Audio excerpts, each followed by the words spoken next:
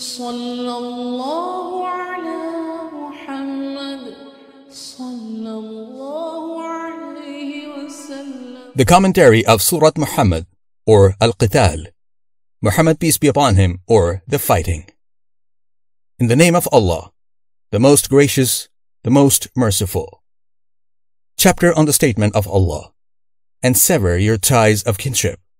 Qur'an, chapter 47, verse 22.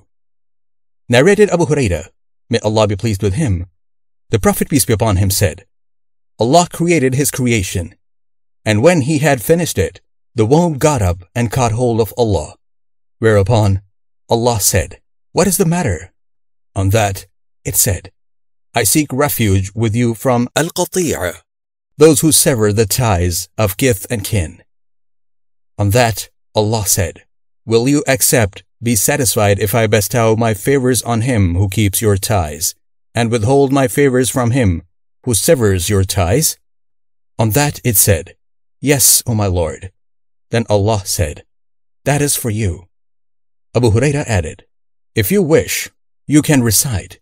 Would you then, if you were given the authority, do mischief in the land and sever your ties of kinship?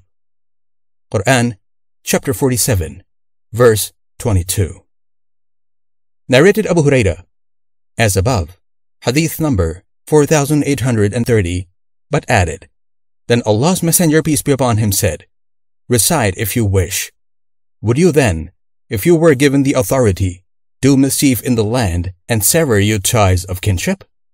Qur'an, chapter 47, verse 22.